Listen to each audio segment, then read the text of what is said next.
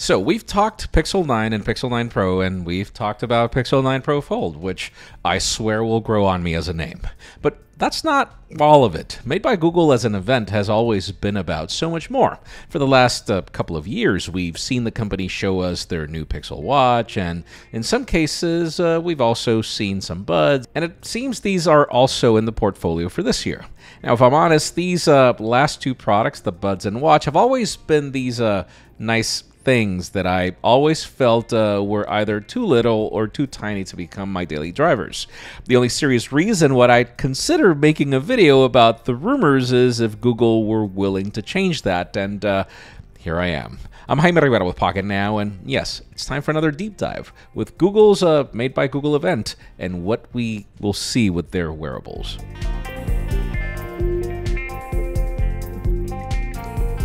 Listen, if you've never used Pixel Buds, I highly recommend you at least give their features a try because they're pretty cool. This ability to switch devices very easily, along with their basic features, has always gone beyond competition. But yeah, at the expense of sound. If there's something I've always wanted was better design, better sound, and well, let's talk about those changes. When it comes to the name, yeah, it seems Google is on a roll when it comes to the long names because these are going to be the Pixel Buds Pro 2, apparently. Maybe what's most interesting about their design language is that they may bring back the wingtip design that was on the original Pixel Buds. New images shared by OnLeak show the Buds with a slight bulge opposite the ear tip. The new wing is less prominent than the original stabilizer arc, which caused discomfort when worn for long periods of time, if you remember. Hopefully the new design will be more comfortable, though I'm struggling with this idea that the images don't make the wing seem optional. I personally don't feel I need it. Now, the change I do praise is that I do notice that the rest of the body of the Buds is slimmer than before.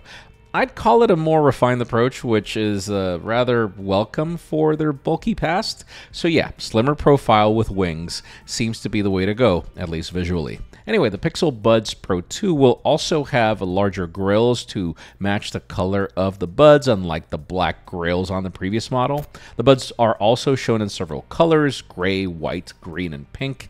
Even the outer case design remains mostly the same, with the egg shape and the front LED light. Leaked images from Spigen suggest that the case might have a similar USB-C port, possibly a speaker aid to locate them with Google's Find My Device feature.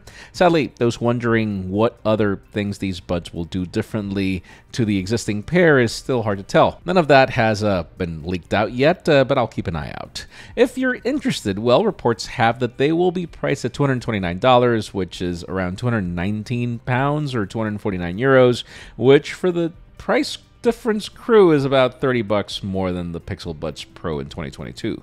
Now, despite their higher price tag, they also are still $30 cheaper than AirPods Pro and the upcoming Galaxy Buds 3 Pro. The rumored color names are Hazel, Porcelain, Winter Green, and Peony. Oh, Peony. Can we just call them pink? Anyways. Now, let's switch to the Google Pixel Watch 3, but this time it seems it finally earns the title of a series. For the past two generations, I've asked for a larger watch, as the current one seriously looks like a small coin in my large wrist. And well, it seems to be finally happening, but with some extra improvements and also some catches. The new watch will reportedly have thinner bezels, which means more screen space. That means that even with the smaller 41mm variant, you'll have 10% more screen. That said, the one I care about most is the larger 45mm version, which will then offer a crazy 40% more screen real estate than what we've seen before. And sure, this raises the question of how Wear OS will adapt to the bigger display, especially for the watch faces, and some leaks shed some light on that. One new watch face for the Pixel Watch 3 has the time displayed in the pill shape on the left side, with two complication slots directly above it and below it.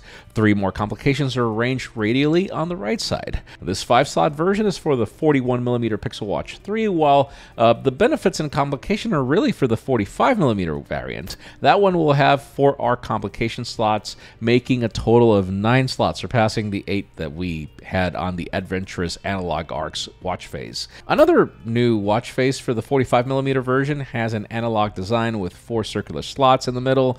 This design includes 4R complications, while while still showing 5-minute increments around the perimeter. In addition to these watch phases, the extra screen space is used by apps like the Pixel Camera. The app now has photo-video switcher options on the left edge of the screen, making it easier to access compared to the overflow menu in previous versions. The display of the Pixel Watch 3 will also be apparently brighter, reaching 2,000 nits compared to 1,000 on the Pixel Watch 2, and which I really complained about while using polarized sunglasses in my TikTok videos while testing it. It will also be more responsive than before, though it's unclear how this improvement will work. Now, the second biggest complaint with previous Pixel watches has been battery life. It has historically barely reached a day of use, and that's for those that don't really work out much, which, yeah, is an irony given its Fitbit origins. Some of us did see a light at the end of the tunnel earlier this year, as we had the Wear OS 4 devices like the OnePlus Watch 2 claiming up to 100 hours with its hybrid interface, and Google participated in the build-out. Thing is, a new leak reveals that the battery life on the Pixel Watch 3 will sadly be the same as its predecessor. The 41 and 45mm Pixel Watch 3 models will reportedly just offer a meager 24 hours of battery life with its always-on display, which already paints a frustrating picture. The reports do mention that the watch will have a battery saver mode that can extend endurance to 36 hours, but then it really puts anyone at odds with how a watch should behave. If you're going to have to be switching off half or most of the features in battery saver just to get through the day, then what's the point of choosing this over any watch alternative, and especially at the aggressive price points we find for those competitors today? The report also mentions that the Pixel Watch 3 will use the same Qualcomm Snapdragon W5 chipset, and yes, not the Plus variant again, which would have helped with battery life.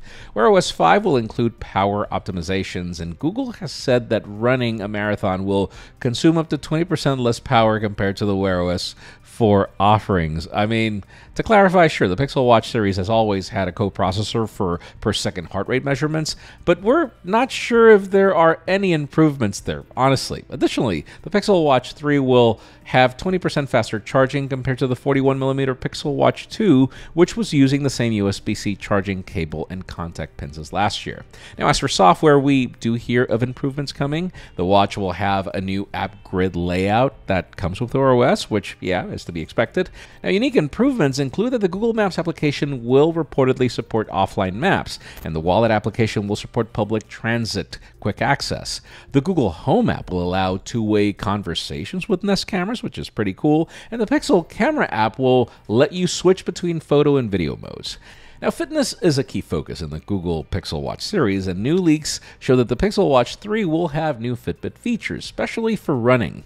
The new feature includes advanced running metrics, which will help runners track their performance progression, sort of like what we've seen from Garmin and the new watchOS 10 from the Apple Watch, which is coming soon.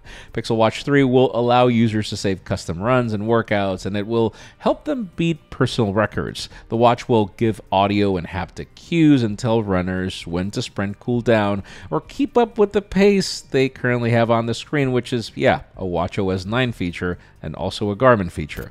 The new user interface for runs is similar to the workout UI from the Pixel Watch 2, though. Now, the Pixel Watch 3 will also help runners improve their form by providing insights on cadence, stride, and vertical oscillation, which I'll admit I've never used, if I'm honest, on any other watch. And then Google will also update some Fitbit features like readiness in its user interface, cardio load metrics to help users know if they're training too much or too little. And then we can also expect a new morning brief, which will give users a summary of important health and fitness metrics, including the readiness score and sleep data. Maybe more interesting is the reports say that you won't need to pay Fitbit Premium for some of these benefits, leaving the paywall for AI-powered recommendations for running and workouts, which will include Peloton instructors, it seems. Now, as for pricing, we do have bad news. Reports see that the Pixel Watch 3 with LTE might be a tad more expensive. The starting price for the Bluetooth variant will remain at $350, which is the same as the Pixel Watch 2, and yeah, we're talking the 41mm variant at $50 for the 45mm variant, and those wanting to go LTE will have to pay $449 or $499 respectively. Yeah, pretty steep compared to the OnePlus Watch 2 world. To conclude, it's hard to deny that companies are going packed and aggressive when it comes to their events lately. We don't just get products earlier, but we also get more products. On one end, we saw Samsung with foldables, watches, and earbuds. Here we have Google with regular phones, foldables, watches, and buds. Launches are not just earlier than we've seen before, but we have this whole push for AI, and yeah, I wonder how that will benefit the watch and the buds, as rumors don't really point that out. Regardless of what happens, I do like that Google is finally coming up with something new for the buds. Not sure how I feel about the larger and more expensive Pixel Watch if the battery life doesn't really match, but again, these are just rumors. We're still weeks away from Made by Google, and it'll be interesting to see what really ends up happening. Stay tuned, as we'll be covering everything from Mountain View. In the meantime, let us know what you think about the Pixel Watch and the Pixel Buds in the comments down below. And while you're at it, follow us on social media and subscribe to our channel for more videos like this one. You can also follow me on my personal handles to see me want to like this product again for the third time. Please give this video a thumbs up if you like what you saw. I'm Jaime Rivera. Thanks so much for watching. We'll see you on the next one.